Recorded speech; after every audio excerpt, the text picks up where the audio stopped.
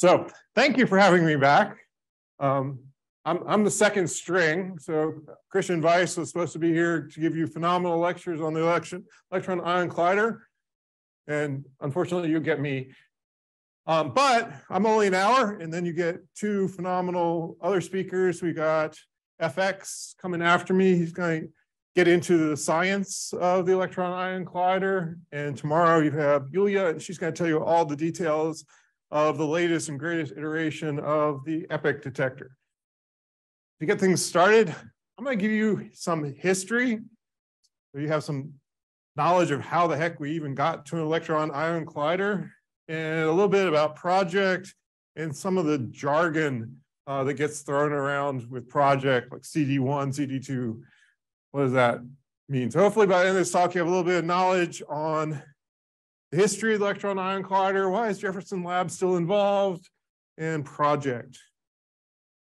And one thing I hope I made clear on my first talk to you all is, while the Electron Ion Collider is coming, is cool, it's going to do all kinds of awesome science, there's a lot of awesome science to get done here. There's a decade-plus long program with fixed target experiments. And what I can do at a collider and what I can do with fixed targets are different in many ways. The kinematics I can get to, luminosities I can get to. Still lots of cool ideas. And for those of you who will still be here, last week in July is our program advisory committee meeting. I'll be in the auditorium. It'll be all week long. And this is where the scientists, the professors come here. We have 14 new proposals that they're going to defend. It is interesting, at least when I was your age, I remember coming to see program advisory committee meetings. And yeah, we're on 51. I'm 53. Anyway, so I guess I could have been at the first one. I would strongly encourage those of you who are interested in pursuing a career in science, see how that goes. Just see the dynamics of presenting an experiment, defending it. It's pretty interesting. So we got 8 standard experiments and something really new and different for Jefferson Lab. We have 6 positron proposals submitted. Reverse the polarity of all the dipole magnets in the machine, have a new source, do positrons instead of electrons. This is a very interesting new frontier for our machine. It should be possible in the far future to have positrons at EIC, but that would be challenging. So really, through the 2030s, Jefferson Lab is going to be the place for high luminosity, high energy positrons. And anyone who's interested, there's a big topical collection on that. Beyond that, there's also ideas for increasing Jefferson Lab's energy to 22 GeV using permanent magnets. This whole idea is incredible. So using standard electromagnets, there's really no way you're going to get past 12 GeV. Extremely challenging. And people have come up with a wickedly cool idea for using neodymium and these other incredibly strong magnetic fields or magnets, make permanent magnets that actually run the same beam through multiple orbits within one aperture. Pretty wild, neat way to upgrade the lab. So from an accelerator point of view, this is pretty exciting, cutting edge. All right, enough on JLab. I'm going to focus the rest of the talk on Electron Ion Collider, give you some ideas on lectures. And I mentioned before, I've got 2 speakers following me, give you a lot more details. So before I get to the EIC, we're going to take a little bit of a step backwards in time and mention Hera. This was the first of the high energy electron proton colliders in Germany at DAISY. Relatively high energy, so 27.5 GeV electrons, 920 GeV protons. Keep these numbers in mind. You'll actually notice that the future Electron Ion Collider is not going to get this high in center of mass energy. It will be lower. This machine ran 92, 2007. they made use of a really cool phenomenon called Sokolov-Chernoff to get polarized electrons in their machine. And this is just simple. You do nothing. So if I take a beam of electrons and circulate it in a storage ring in strong magnetic fields, when it emits a hard photon, that happens in a preferential direction, and you'll start to build up polarization along the field lines of the dipole magnets. So just letting your electron beam circulate, high energy, this process happens relatively quickly. So within an hour, I can have built up 60, 80% electron polarization. It's in the direction of the magnetic fields of the dipoles. So they put in spin rotators, whack it down, go through the target area, flip it back up, circulate.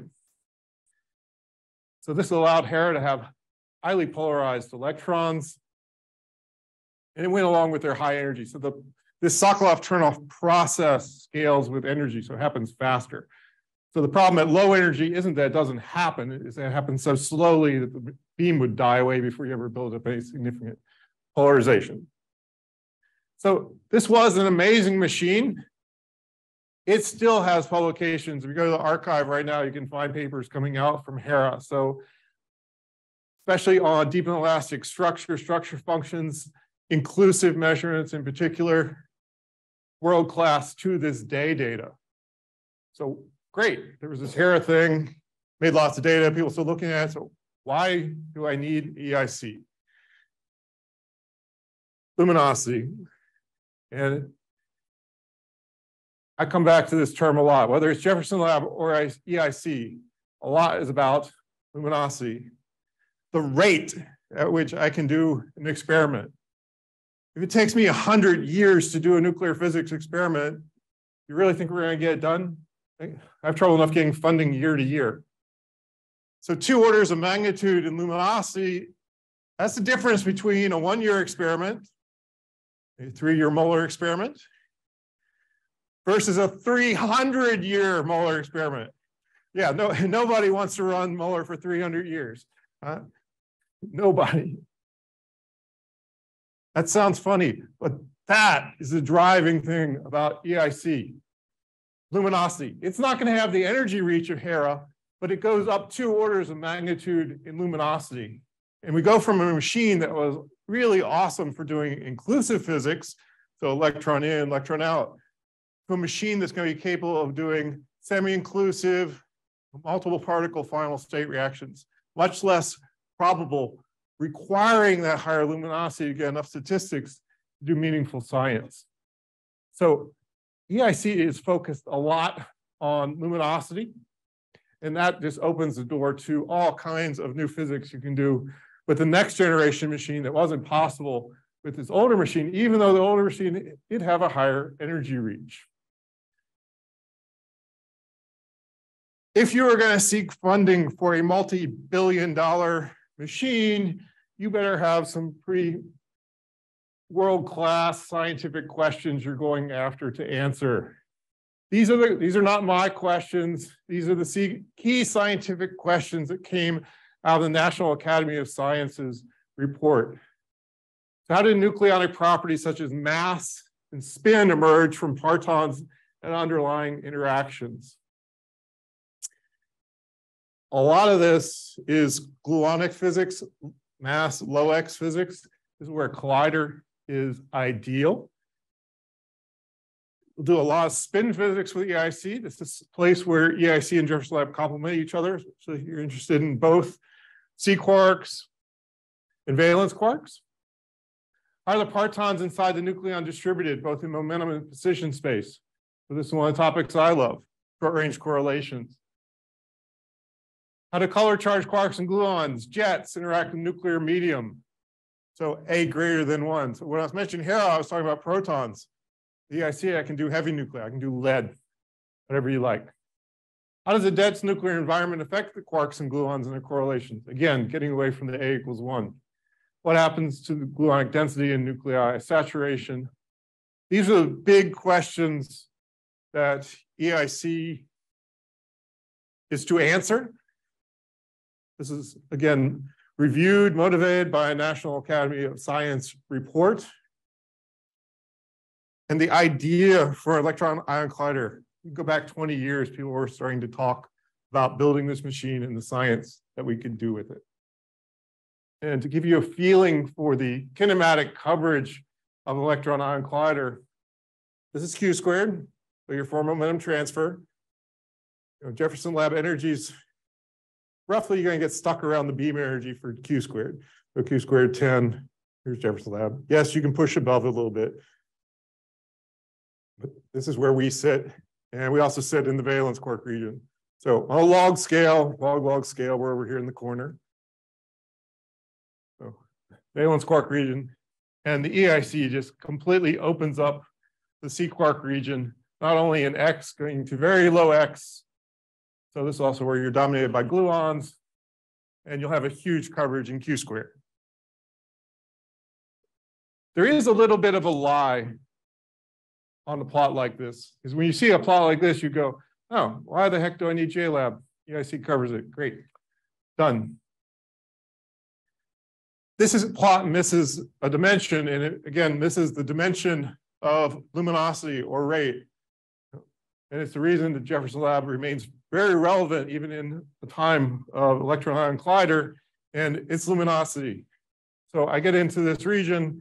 At Jefferson Lab, we can do luminosities of 10 to 38. I can do the molar experiment in 3 years. Yeah, I see 10 to 33, 34. I don't have a million years to run molar, right? Luminosity matters. It matters a lot. So depending on your science and what you're interested in, yeah, if I want to do this kinematics, I need to be at Jefferson Lab. Other science, this lower luminosity is fantastic, and we'll do a phenomenal job at the lower X, these moderate Q squareds. And the connection at a very deep level between Jefferson Lab scientists, and the electron ion collider, this is really what I would call our physics, JLab physics. This isn't the physics of an AA machine that's currently at Brookhaven. Rick, it's these Feynman diagrams. Electron in, electron out, inclusive, deep and elastic scattering. The semi-inclusive scattering. Again, electron in, electron out. Having a pion or other particle in the final state detected. And the exclusive reactions where you detect everything. These Feynman diagrams you can find in the proposals to the next pack. The kinematics that are being studied at Jefferson Lab are very different. Tend to be in high X, valence quark region, EIC, C quark region.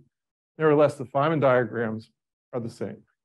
So there's a lot of scientific interest, or I should say the scientists of Jefferson Lab have a lot of overlap in their interest to EIC and a lot of involvement. So there was always something very natural there. So what makes many of us very excited about EIC is luminosity that can be reached. It is extremely challenging to reach a high luminosity when all you have are free beams. So I'm taking a beam of electrons, beam of protons, or other ions. I have to cross them.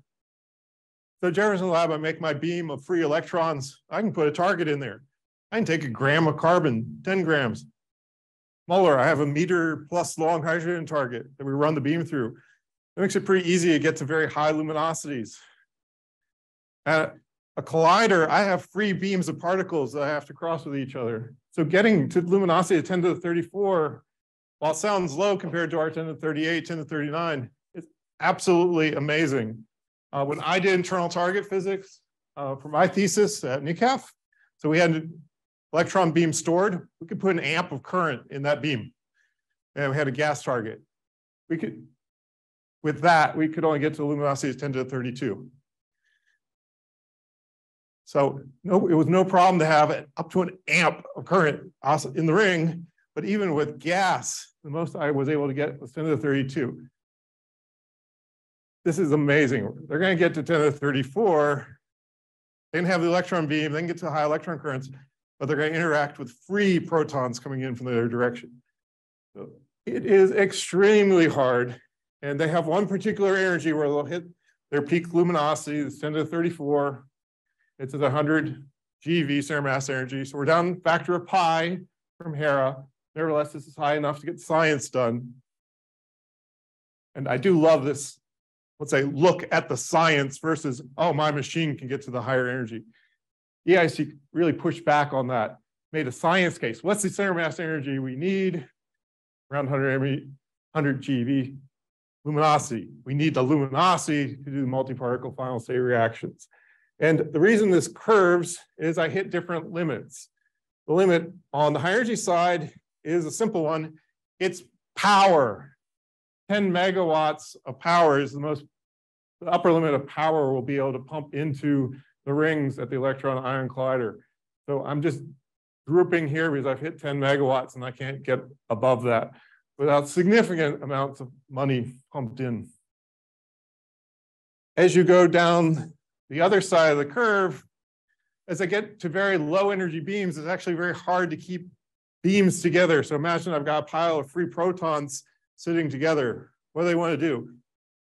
Yeah, boom, right? So if they're not moving, if I just brought protons together, you know they're going to pull apart.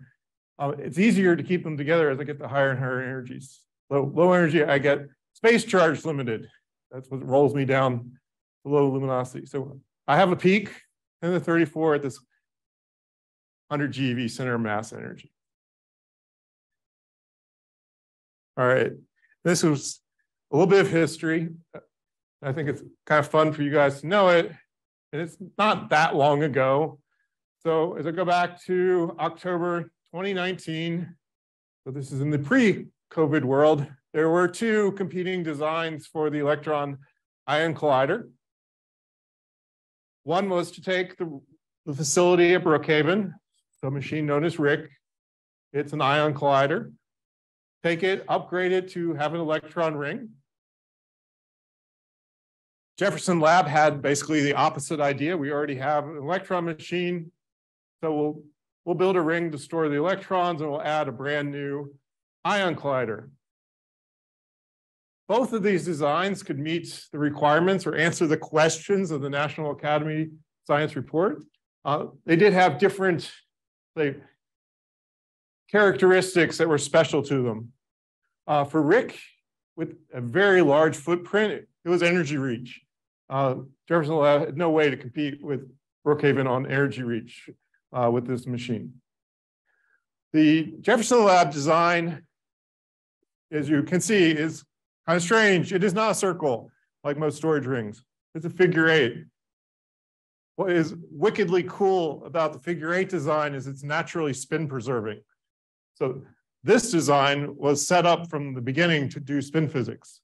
So electrons, ions, able to easily store deuterons, spin 1 particle, very hard to manipulate in this naturally spin preserving design. Where in the circular ring, you can do it, but I need more and more Siberian snakes, so-called spin rotators, to keep the polarization preserved. So one machine with energy reach, one machine designed with polarization in mind. They both could do the other. RIC certainly could have polarization. Jefferson Lab could get to the energies required. And both created supporting documents. So it was December 19 when the down select was made. So both designs were presented to a review committee. It was decided, it became known to us early next year what the result was, and something called a CD0. And on my next slide, I'll explain what a CD0 is. But in simple terms, this was a statement of need by the Department of Energy, and within that statement of need was also a site selection. What is historically significant about these dates and events? Normally, or traditionally, when a down select happens in nuclear high energy physics, the losing teams leave, they go away, do something else. We're done with that, wash your hands. This time was uniquely different. And anytime you're in a competition and you don't come out on top, you feel disappointed. That's human nature. What happened after this down select, we had the head of nuclear physics from DOE come down here, Tim Hallman, and he gave a presentation here in our auditorium, and he encouraged us to continue to develop, and this is almost quoting him, our intellectual ownership of the physics. So as I've already shown you, those Feynman diagrams, the science of the Electron Ion Collider very much goes along with the science that the Jefferson Lab community does in general. And we were encouraged, hey guys, yes, you're disappointed, you would like to have that figure 8 design, but you can stay with it. We were encouraged to, and this idea from Tim, as well as our laboratory management to stay involved, really resonated, and it has turned into something very positive, and you would hope is the way science goes, right? I don't know, I'm probably an idealist, but in my mind, right, scientists come together, they argue about, hey, we want this design or that design, and in the end, you have to pick something. And in my ideal world, after you pick, everyone would team up and we'd agree and we'd push on together. That is not what usually happens, but it is exactly what happened with the Electron Ion Collider. And by May, Brookhaven National Lab and JLab had officially signed a partnership agreement. And this not only is in place, but we are fully immersed in not only the construction of the Electron Ion Collider, but into the long-term science program of the Electron Ion Collider. So this has been a great partnership. It is leveraging the knowledge and resources of the two labs. There are things that Jefferson Lab is better at. We do a lot of building of SRF cavities, polarized sources. There are things that Brookhaven is better at, building large-scale magnets, parts of their facility. So each lab is taking the pieces that they're good at and running with it, literally. All right, critical decisions. So if you hang around JLab long enough, you'll hear, oh, some experiment, and keep picking on Muller. Muller, I think you have critical decision 3A coming soon. Yes, or we just had it. You're not talking about that. Uh-oh. All right. All right, notice it's not even on the chart. All right, but what are the heck are these critical decisions? So I left the Department of Energy order number off. It gets mind-numbing. It's DOE order 420 dot blah, blah, blah. Who cares? What do I want to take away? So you will hear these numbers thrown out, CD0, 1, 2, 3, 4. Occasionally there'll be a letter added, which allows you to do special procurements early. Detail, big picture. CD0, this is the statement of need. So the Department of Energy will formally state that we need an electron ion collider to stay dominant in the field of nuclear physics, and the questions we're going to answer are as shown by the National Academy of Science. This is when you get started. This is when you start to get project engineering and design funds, and you are rolling, getting started. So this is what SOLID is waiting for. They do not have critical decision 0 yet. We have Muller up here somewhere. Each step in this process takes at least a year. It's just a practical. Every one of these steps requires many signatures, many reviews. The big milestones, as you hit critical decision 2, this is where you're establishing your baseline budget. You're finishing up the design. So at this point, you should have a pretty good idea of what you want to build, how much it's going to cost. I hit full CD3. I'm now in full construction mode. I know exactly what I'm building. I have my design drawings. We're getting it built.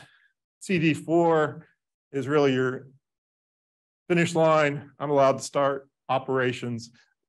So for the Jefferson Lab 12 GeV upgrade that we just completed, we went through all these steps, and CD4 was completed when we hit our key performance parameters. And this was fairly modest, some beam current Hall C, seeing some detect events in the various halls. And at that moment, DOE says, the project is complete. And this is where, as scientists, we finally go, whoo, and we get to do our thing. It is from a scientist point of view, this is where we get started. And this is where project ends. This table was just to visually show you how integrated Jefferson Lab and Brookhaven have begun. This is just one column in the project sheet from the Electron Ion Collider. And for the detector piece, there are co-directors, so our very own Rolf Entz and Elke from Brookhaven National Lab. They do that jointly. And if you look at the sub boxes for all the different detector subsystems, you'll see some BNLs, you'll see some JLabs.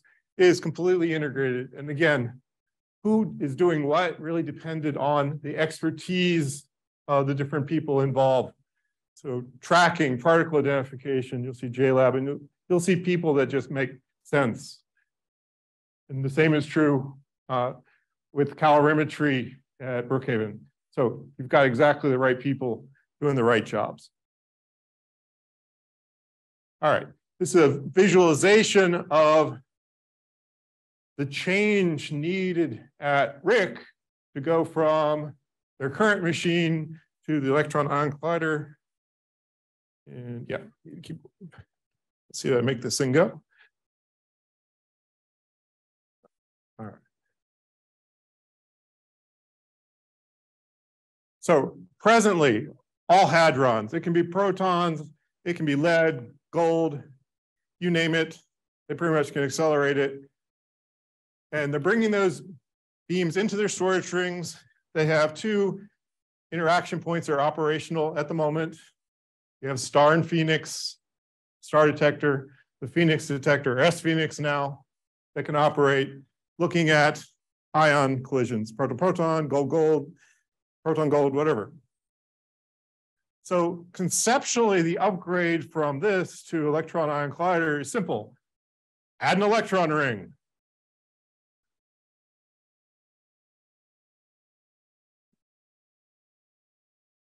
And again, we'll keep two interaction points. So where Star is currently, where Phoenix is, this will now be known as IP6, IP8, or the first detector. One thing you may notice that's funny on my picture is there are two electron injectors and not one. This is because Doug wants luminosity. And electron cooling works extremely well. So in order to achieve very high luminosities, I need the proton beam to be extremely well defined. You can think of that as very low transverse momentum. So my proton's moving forward, you can imagine it as horizontal wiggle, thermal motion. How do I get rid of that? A classical way to think of getting rid of that would be to have another beam next to it and have a classical collision. So bring the electron beam and electron beam at high current near the proton beam, they'll naturally collide. And you will thermally cool the proton beam. You can have an entire science lecture on cooling and all the cool dynamics, but that classical process in mind of you're taking some energy out of the transverse motion of the proton by having a collision with the electron will just get kicked out. It's nearly massless compared to a proton. It's actually a beautiful analogy. And it's what's going on. So they do need two electron rings to make this work. One's going to be for cooling protons, one's to make our electrons. One problem, not a big problem, but a problem, compared to Hera, the electron energies are relatively low. It would take a very long time to build up Sokolov turn-off polarization. So instead of just letting electrons naturally become polarized, we'll use basically the same kind of source we have here at Jefferson Lab. We'll use strained gallium arsenide cathodes, polarized laser light, and we'll pull the electrons polarized from the source. So you immediately get your 85% polarization immediately and get going with your science. And they'll constantly re-eject the polarized electrons. Oh, all right, did work. So one of the programs that's going on as we speak, and there's at least one SULI student in the room, had a student visualize how they further push luminosity. So I mentioned cooling. The bunches in the ion beam and the electron beam at the EIC, this is exaggerated, but they look like cigars. And if I cross two cigars with each other, I never get a perfect overlap.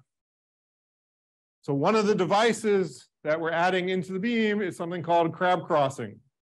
We take the bunch, we perturb the bunch along the beam line. There are quadrupole magnets here, which is why the beam doesn't fly off. But give that beam bunch perturbative kick, it will start to wiggle. You set the wiggle up so the two beams exactly overlap. And then you take that wiggle back out. So crab crossing. This is the next way we get another factor of 2 in luminosity. This is the generic picture of an electron ion collider detector system. So in some ways, fairly simple.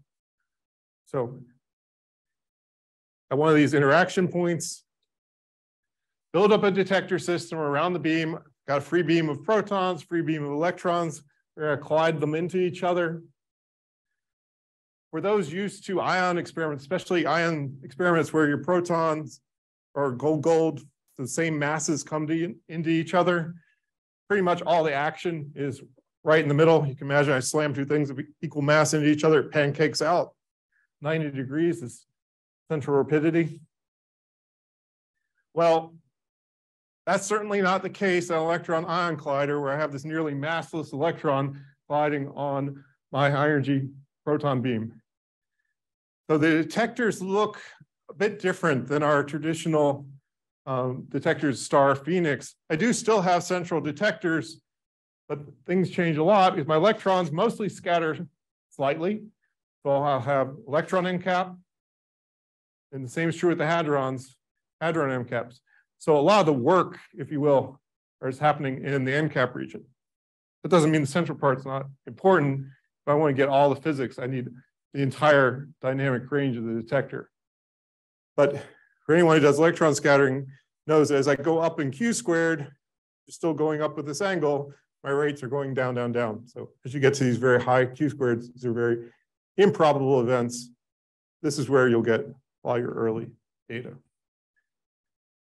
So this is the CAD model. This is an early CAD model. So Yulia will show you the latest and greatest version of this. So this very much looks like a barrel. It's a large barrel, but still a barrel.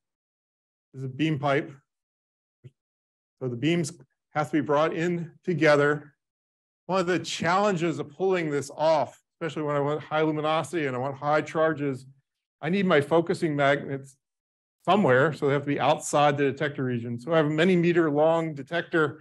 I need to do all the focusing that I can just before that detector, let them beams drift and then capture them back and get them back into the ring with more focusing magnets. So one of the challenges that the engineers have as they're putting all this together is dealing with having very strong magnetic fields sitting very close to where we'd like to put all our detectors, and then we need to add magnetic shielding, iron. So all kinds of considerations, weight considerations come into effect, how magnetic fields, stray magnetic fields could affect my detector, and you have to put it all together. And it ends up this very tight package where in the very center, you'll add tracking detectors. As you go out around here with all these different names, what was all this stuff doing? I'm doing tracking, things like Rich, Dirk. I can do particle identification. I can detect Trankov radiation. What's Trankov radiation? Yeah, when charged particle goes faster than the speed of light in the material. I love it. I always felt like a lawyer got involved with Trankov radiation, right? You can't go faster than the speed of light. And someone said, yeah, but what about if I'm in material? So yes. So when a particle is relativistic inside materials, it's a great way to tell particle types apart. So I use different types of materials. Whether or not I see Trankov light, I can start separating out all the different particle types, pions from kaons. I can also do that with how much energy is left in the calorimeters. So when I'm done, The package will let me identify electrons, their scattering angle, their energy, the mesons, the hadrons, everything is coming out, all the different types, where it went. I'll know everything about the reaction. That's the goal of our detector. And to set the scale, so this is Natalie, a professor at UNH, back when she was a student a couple years ago. This is the iron for what should become the solid magnet, was the Clio magnet. Oddly enough, the size of this is nearly identical to the EIC detector 1 magnet iron. A natural scale. I love this just because you can see, so from center of the detector to the outer radius is where I got to pack all these detectors in. I've got radius of 1 human. Pack that in. I also have to get it through the door. It's always fun to look back on advantages and disadvantages. So when you had Jefferson Lab's proposal for the IC, we were a green site. We were building everything from scratch. So the door was a non-issue. We'd make the door that would fit the detector. At Brookhaven, the door for IP6 already exists. And I can assure you, it's extremely expensive to change the size of a door. I don't care if that's in your house, you just start doing new framing. But at a national lab, it is extremely expensive. If I want to start cutting, I need to get engineers involved. We're going to have to check structural integrity. So instead, we designed that detector so it just snuggles through that door. And in the picture, you can see the end caps. So the way they've managed to fit the EIC detector through the door, the end caps will come off. They'll stay inside the room. The main detector slides out. This will allow you to service everything. You'll be able to get to those end cap detectors. And within the service room, you can start pulling detectors out, get to all the different detector types. And again, radius 1 human.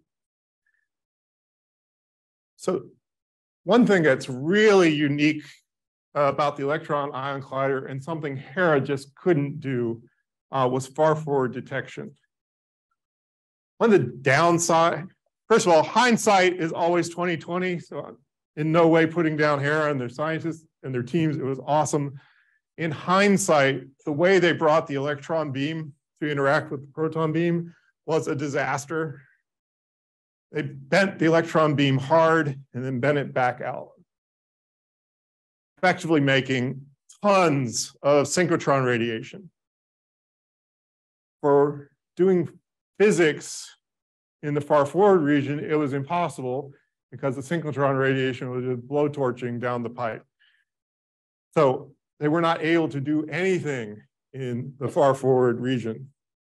At the Electron Ion Collider, they've been extremely careful that they bring the electron beam in gently.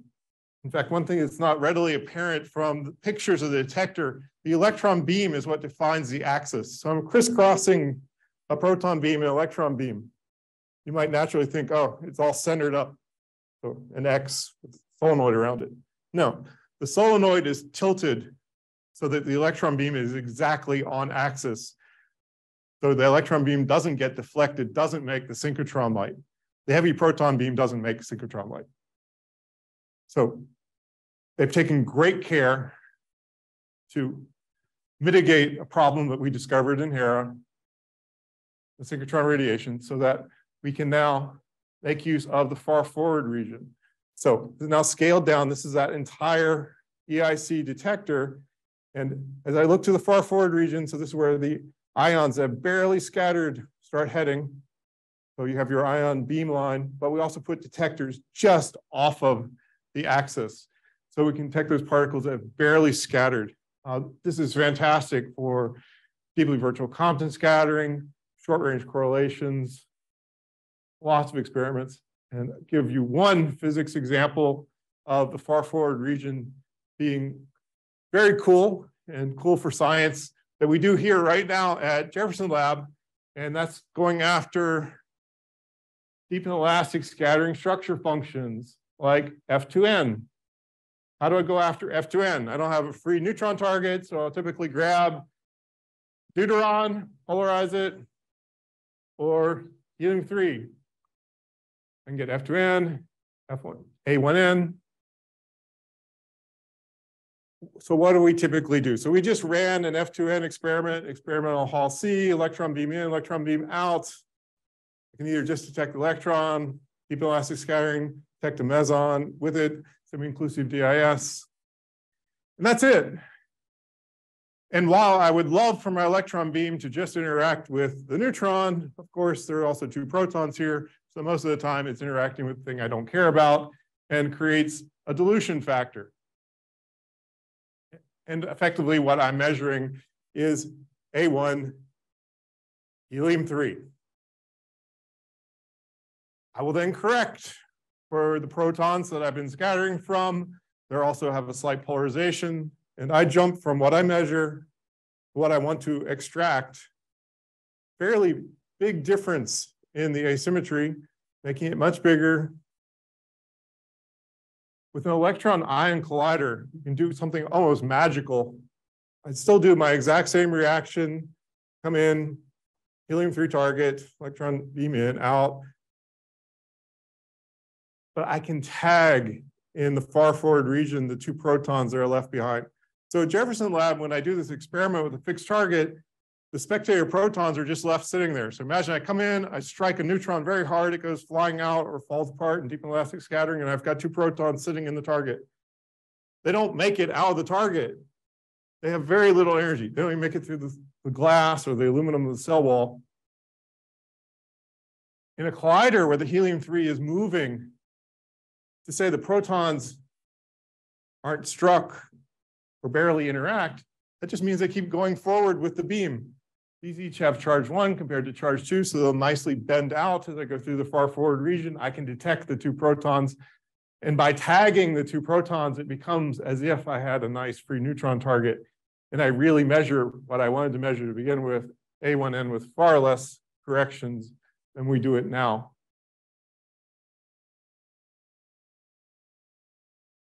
So as the electron ion collider got CD0, we still needed to push, further refine the science case, further refine what exactly we want to build. So it was during COVID, so March 2021, that we wrote a yellow report. In some ways, COVID oddly helped with this since we were stuck at home. What could we do? We could write. So 902 pages, 400 authors. And my proudest achievement as a scientist, I got this entire document on the archive to compile. It only takes about 30 minutes, but it will compile. You can get the source code. It's been published. I checked it today, so that's 544 citations already. It is quite a mammoth document. If you're interested in various EIC physics or detectors that you hear from FX Julia, I would go to that document and just go to that section. But the part of this document is just fun to read. People worked very hard, in particular Rolf Ent, Thomas Ulrich, on making an executive summary. It's only about 20 pages. It is very readable. It gives a really nice high-level summary of the electron ion collider and the science case. So we're really fleshing out the design. Like, okay, wow, we got CD0. What exactly do we want to build? How much tracking do I need? How thick do my calorimeters need to be? You're really starting to push that design forward. I haven't gotten to CD2 where I have to start to get everything final. CD3 is where I'm building. So then I've got the engineers have made the drawings. So between 2 and 3, everything has to be flushed out. So we're back a little bit. We're at CD0, getting to 1. But still, you have to start firming things up fast. It comes at you faster than you might think. So jumping forward from when we did this, and this document was done as one community. That was the other thing that was nice. So we had done this down select. We're humans. People wanted to win, lose, right? We feel good, bad. Writing this document really helped bring everyone back together. So this wasn't BNL authors or JLab authors. It was everyone interested in the electron ion collider working together on a common document. What's the science we want to do? What do we want to build? And it did a nice job bringing us back together. Fortunately or unfortunately, there was a call for collaboration proposals for the EIC. That was made, that was after the Yellow Report. A call was made to further refine what exactly we were going to build for the Electron Ion Collider. In hindsight, this broke our community up again into 3 teams. One was known as Athena. This was a lot of star people.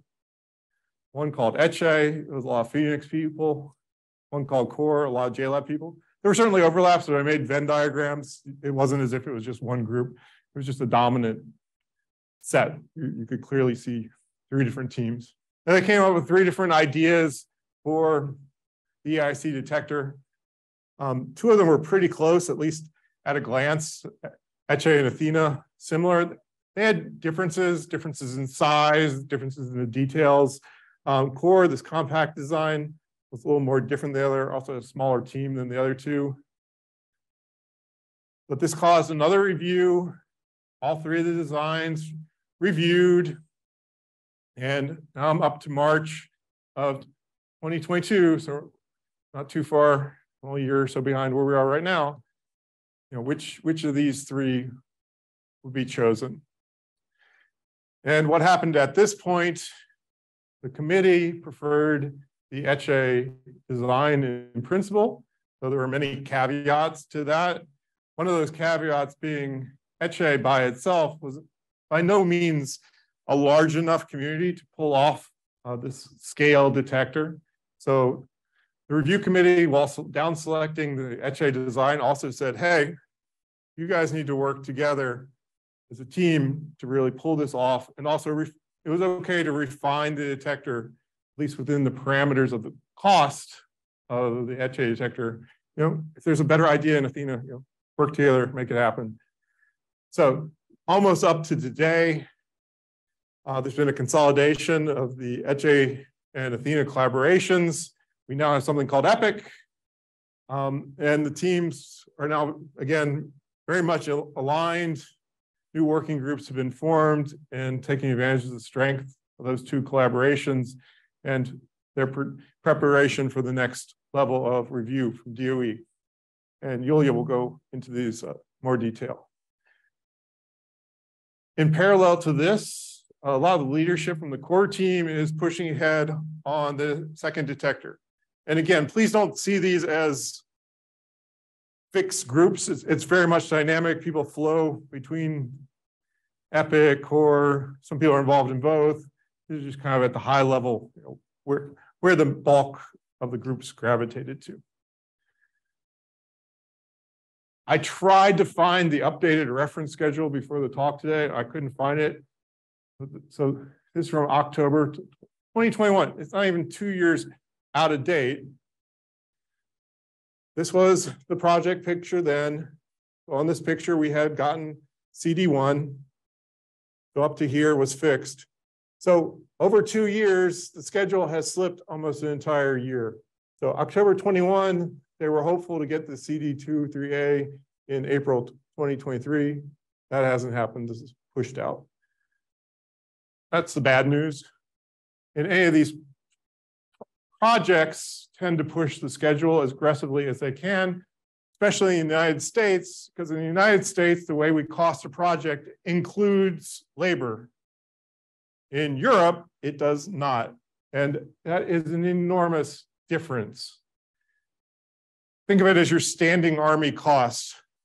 Someone like me or Rolf, in DOE projects, as long as I'm on that project, you're paying my salary.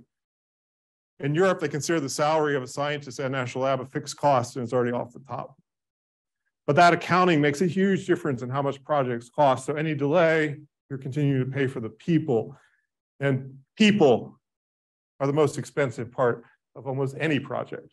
Not the stuff, people. Anyway, so the bad news is this has slipped. The great news was the Inflation Reduction Act that was in the news again recently as the House tried to pull the funding from it. That didn't happen. So Inflation Reduction Act included a lot of money for a lot of science projects. It included the funding for Mueller. It included funding to get EIC off the ground. So those things got a little delayed. This funding stream has started, so getting back on track. So roughly a 12-month delay, but it's not like it's just pushing out. Money has arrived, and we are really rolling at this point. So everything on this chart's about, from this point, a year delayed. So early 2030s, if you're looking for beam electron ion collider. Also on this chart was thoughts on adding a second detector. So within the project of the Electron Ion Collider, so this is what DOE has agreed to pay for, is the one detector, this EPIC detector. They have not yet agreed to pay for a second detector. So this is a timeline for a possible second detector, when it could be funded, how it could be funded. So people are basically imagining, oh, as the funding rolls off for the initial project, you then start funding a second detector. This does not yet have a critical decision 0. So much like solid, people are looking for. So at present, and I checked this morning, so the Electron Ion Collider community, the entire community, so whether or not you're part of EPIC or a theorist, everybody, 1,384 collaborators. Just to give you a feeling, Jefferson Lab presently sits just under 2,000 collaborators. The EIC number is growing linearly by year, and I expect this will continue to grow. And this is a visualization of the fact that EIC has attracted interest from around the world. So Asia, Europe, United States, certainly very big players in the Electron Ion Collider. And any of you all in this room are more than welcome to join this community, get on the mailing list. You have something known as your institutional representative. For Jefferson Lab, that's me. Each of your institutions has a representative, or at least I suspect everyone in this room's institution's part of EIC. But if it's not, or if you have any trouble, just give me a holler. We can get you added to those lists. And you can click this number up by 1. Just quickly, I mentioned we have fellowships here at Jefferson Lab to help students get involved with EIC. I'll just flash these faces up. These are our current 6 fellows. We include undergraduate students, so theorists, experimentalists, actually a computer scientist getting involved with EIC. These are postdoctoral scientists working, so 2 experimentalists, theorists. Frank actually got another award, so he's going to be moving here soon for an extended period, which is phenomenal. But there are opportunities to get further involved in EIC with fellowships like we have here. There are other ones available. And the final topic I wanted to mention, our detector testing program.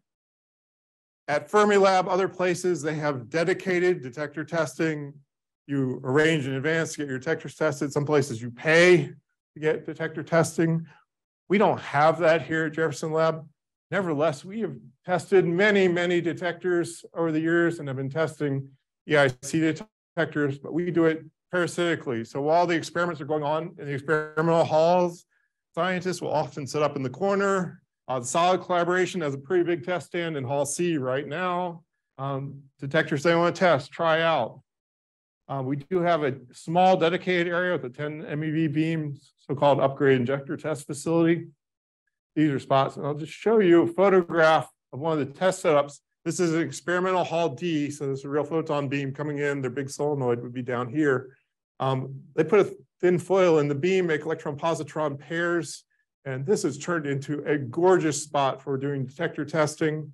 So what the scientists have laid out here is 2 gem tracking detectors to test and a modular rich detector. So ring imaging Cherenkov was put in the beam.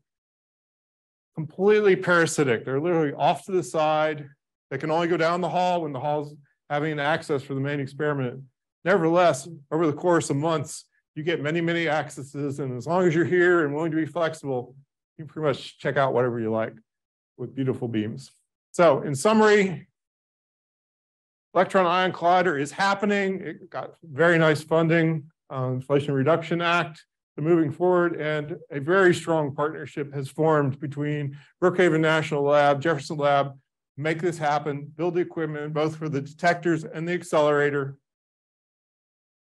The collaborations have also come together. Etche and Athena are no more. We have EPIC. We still have teams working on possible second detector at the second location. And this will turn on sometime early 2030s.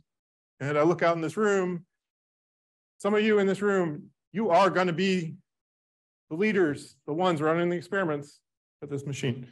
Thank you. No, you're not allowed to ask questions. Hi, Doug. Hello.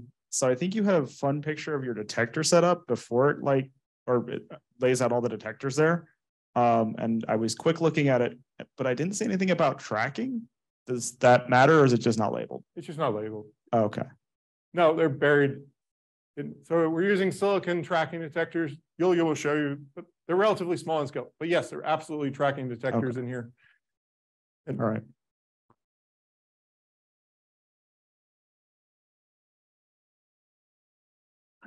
What prevents another collider from doing the crabbing technique? Nothing. Okay. So the question was, why don't other colliders do the crabbing technique? Off the top of my head, I don't know what would prevent you. It isn't cheap and it isn't easy. So I would say if you're not already current limited or have pushed all the parameters up already, this is not the first thing that you would do. This is one of the last things you do. So for EIC, the cooling is not cheap. In fact, cooling is one of the items that may not be there on day one.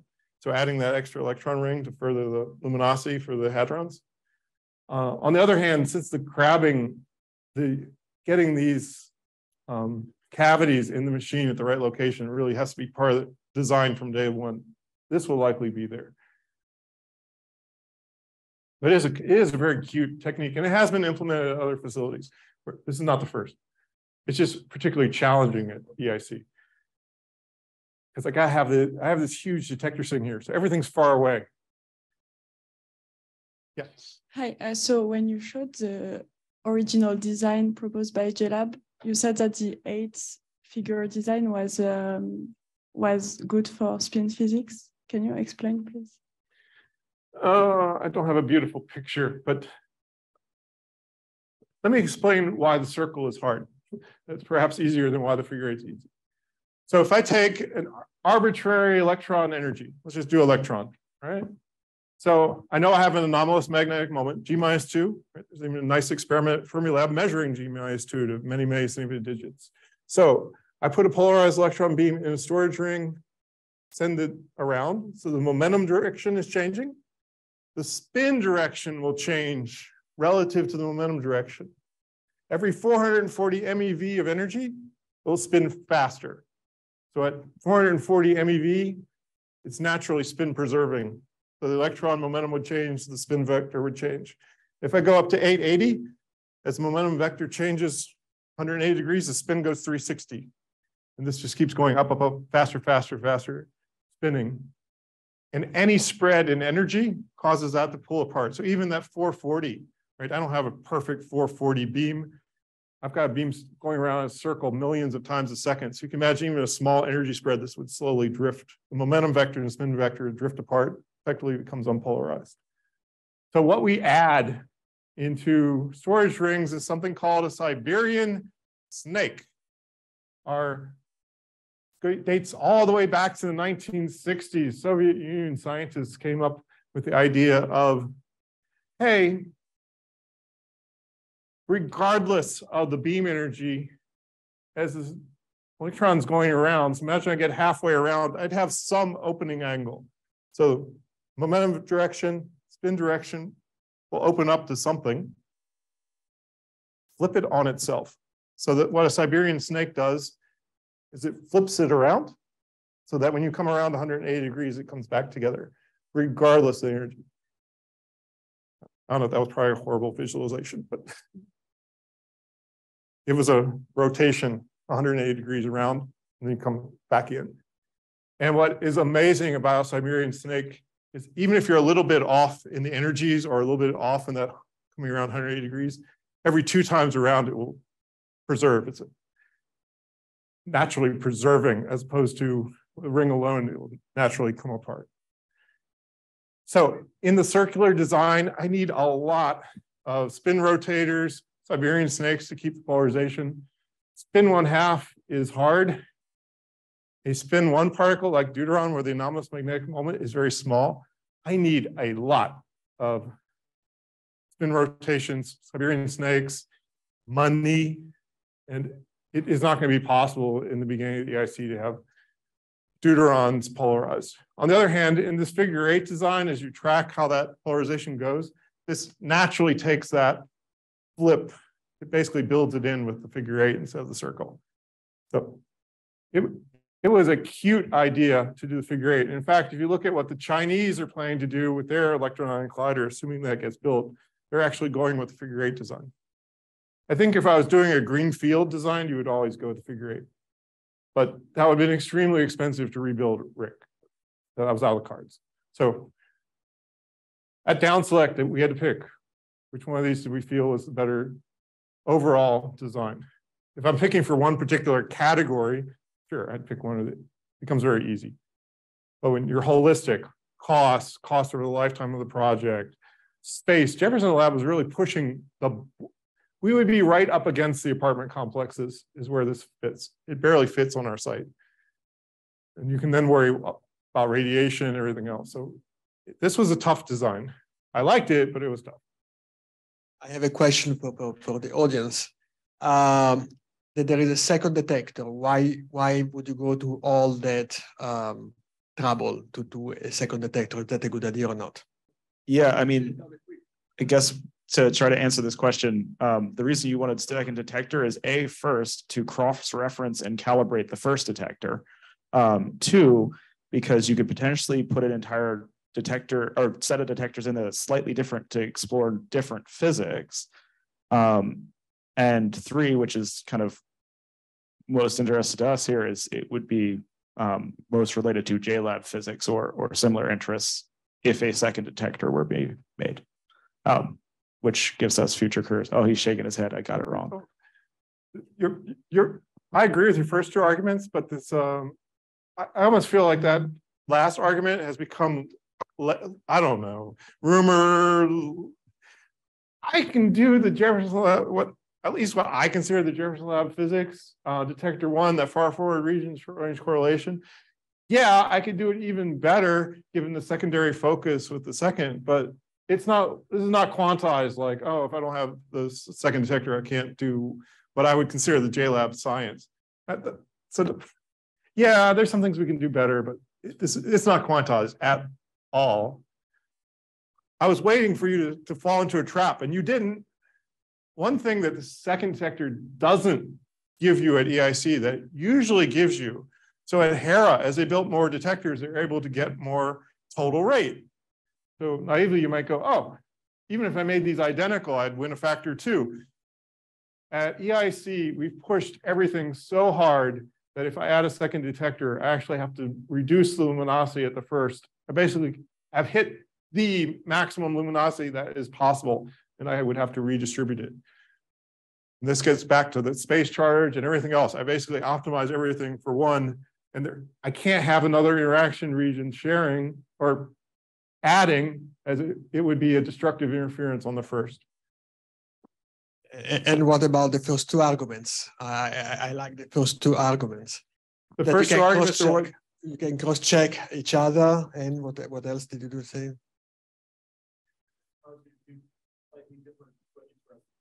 Yeah, and this is absolutely the case. So especially as time marches on, so from my point of view, and I suspect this is the younger person's point of view, so I'm still in the younger camp. I'm actually cool with the idea that we build the first detector and the second detector a little later.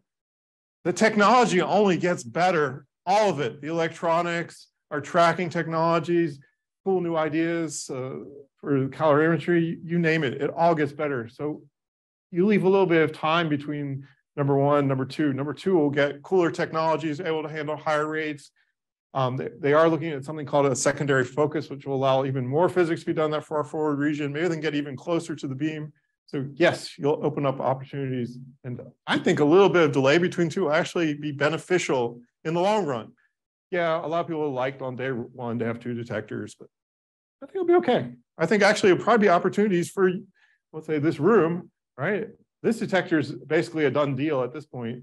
On the other hand, detector 2, almost a blank slate. I mean, there are ideas out there, but if one of you all had that wicked cool idea for maybe a different geometry detector, I've seen some ideas kicking around that really people gravitate to, can do new science. Yeah, make it happen.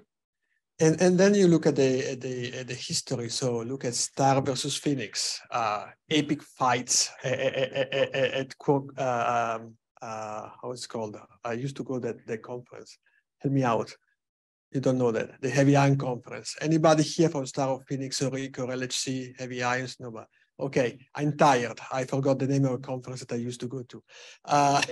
And then you look at CF versus D0 at Tevatron. Look at Atlas versus CMS. They always get the same observable here and there.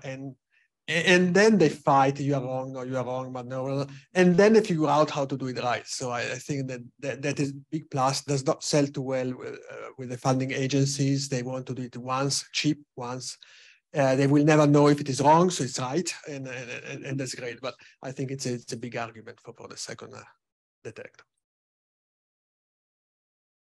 Okay, thank you, Doug, again.